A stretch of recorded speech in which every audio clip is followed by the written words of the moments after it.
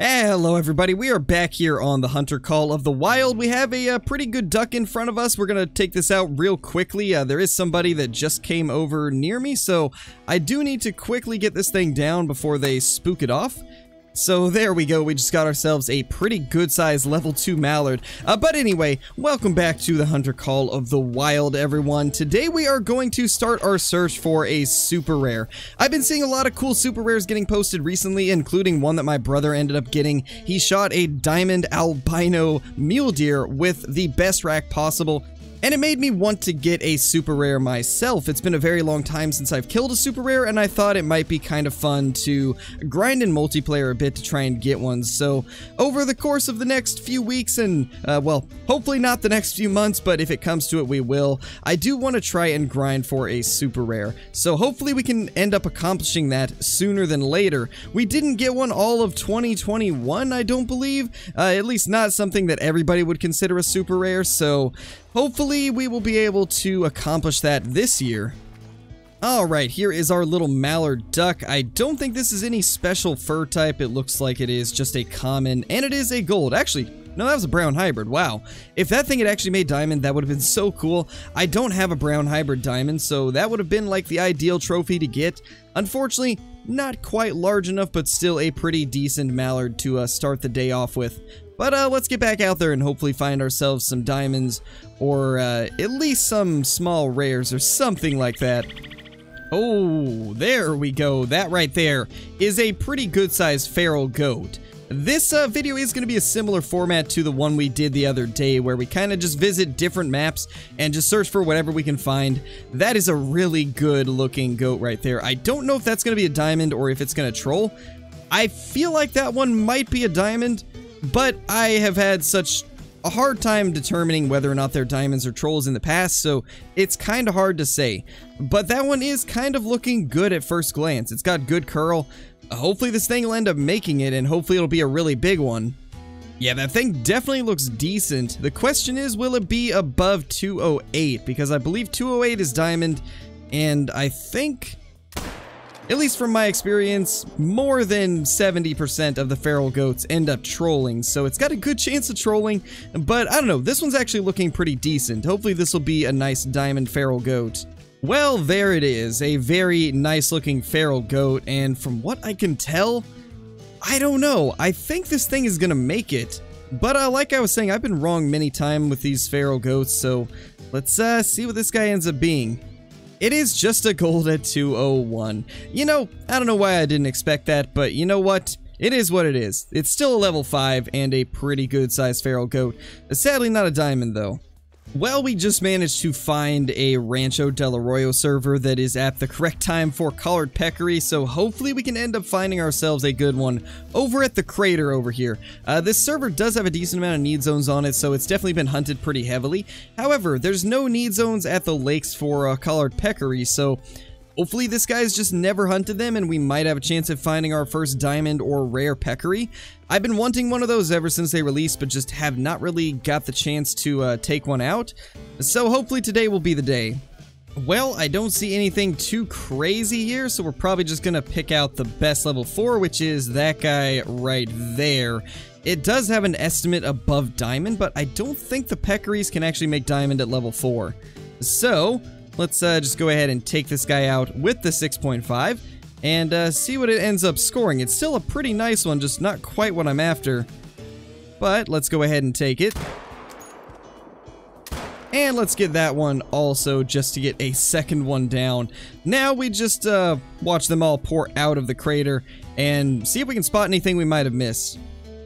Alright, well, as we try to avoid the constant stampede of collared peccary, let's go ahead and claim both of these. This is the little gray female that we just took as a bonus, and this should be the good level 4. Let's go ahead and take a look at it. That actually might be the ochre variant.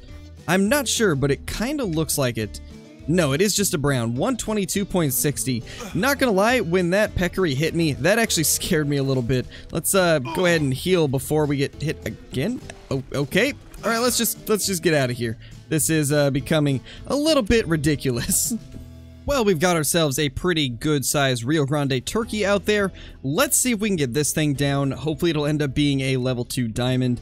As most of you probably know at this point, this weight estimate, the 9 to 11 ones, have a pretty decent chance of being a diamond, even at level 2. So it's always good to get them down, just on the off chance that they'll end up making it.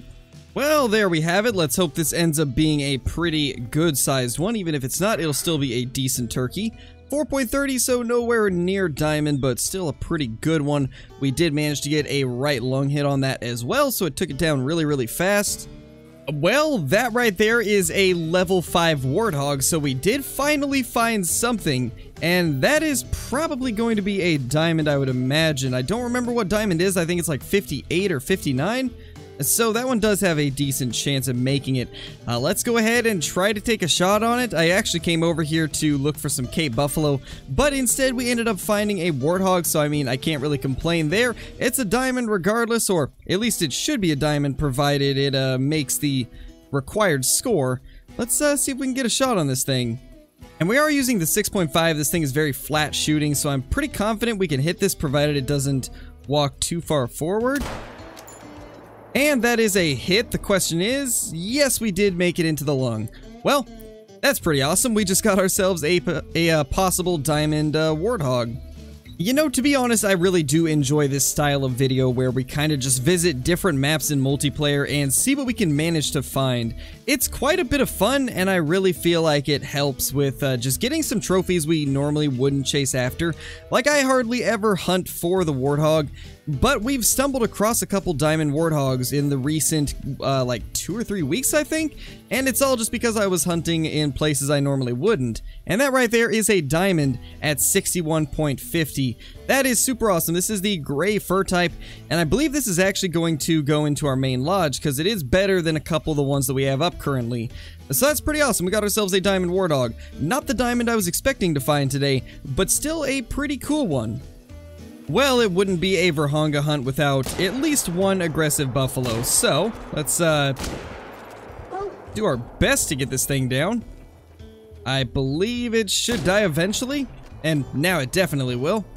Oh my gosh, that is a diamond potential Cape Buffalo. I believe that is small horns. It definitely looks like it, and I think we're about to get attacked. Oh my gosh, yep, we are. Well, let's try to get this shot in. I think we might be able to make this before we get hit. Hopefully, at least. Because I don't really want to shoot, it'll spook it off. That's him right there. Alright, let's just try to get around this one that's attacking us and see if we can get a shot into this guy. I think this is our chance right here. Yep, that got him. That definitely got him. Now we can deal with this thing. Let's hope this guy right here ends up being the diamond that we have been looking for. It's been a bit since we've had a diamond Cape Buffalo. We've had a couple trolls recently. Hopefully this one will not be a troll, although knowing my luck with the small horns, it probably is. But I guess let's go ahead and see. It is just a gold. Once again, 150.40. Why doesn't that surprise me? This has just been my luck with Cape Buffalo as of recent. It's not going to end anytime soon, it seems. The trend of getting gold level 9s is just going to continue on, it appears. Well, this Warthog is indeed bigger than at least one of these. Yeah, it's bigger than 2 of them, actually. So let's go ahead and replace this one right here with our brand new Diamond Warthog. And I believe they were both gray fur types as well, so that is perfect. We have a gray there, a red-brown there, and a red-brown up there. I think that's pretty cool. We have them kind of angled across from each other with the 2 albino females on the very ends. I definitely like this layout, and I think this might be the way it stays for quite a while since we've been getting some large Warthogs. I don't think we're going to get another one over 61 anytime soon, so it's looking like this will be the way this wall will stay for quite a long time.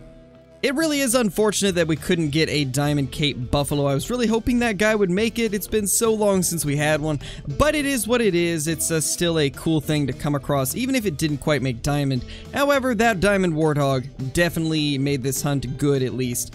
But we're going to go ahead and end it there. Our search for a super rare, unfortunately, ended with nothing on day one.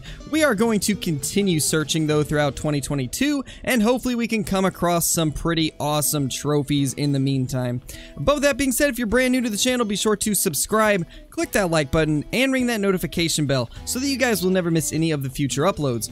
Also, be sure to leave a comment down below if you guys enjoyed the video, and also just let me know what maps we should hunt for a super rare.